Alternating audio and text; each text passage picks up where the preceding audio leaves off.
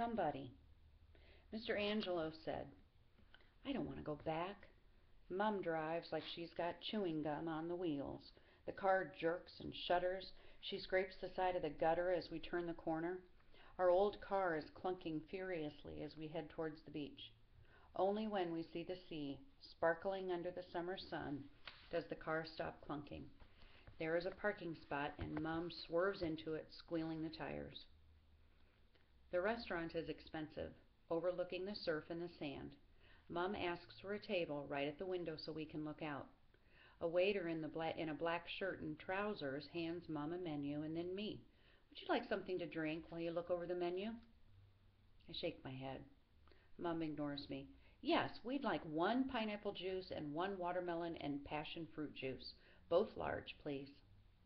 The waiter leaves and Mum takes my hand. "We're going to have a good time, Jack. Come on, smile." I turn up the sides of my mouth. What a pathetic smile. Mum makes a ridiculous face, and I do smile. Mum insists that I order a big T-bone steak, even though it costs too much money. There are hot potato wedges with salad and tomatoes and mayonnaise sauce. Mum has salmon. The bread is hot and melts in your mouth. I feel better, and I have 4 slices. Mum has 2. We watch the surfers paddle out into the waves. I like body surfing. The main thing is not getting too worried about being dumped by a wave.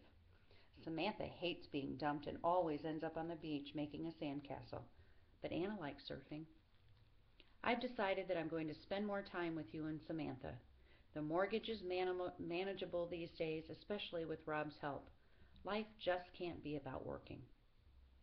The waiter arrives with 2 super deluxe sundaes.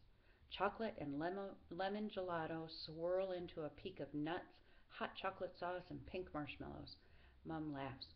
"Forget dieting forever." "Nana should be here. She'd love this," I said.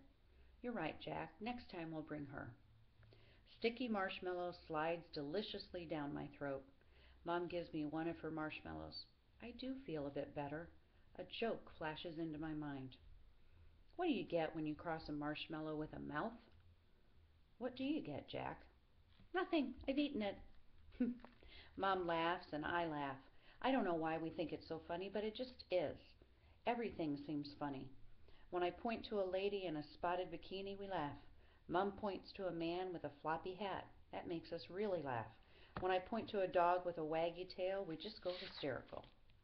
Eventually, we stop laughing. But we can't mention the waggly tail, otherwise we'll start again.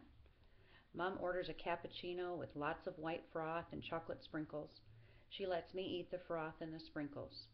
"Jack, we need to talk about a few things. School, Rob, bullying, and you." "I don't want to talk. I can't think about those things now." "But not today. We need a rest," Mom says.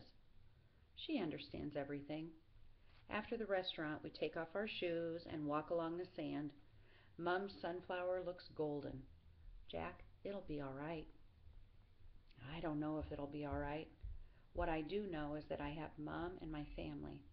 Anna and Mr. and Mrs. Napoli are nearly family.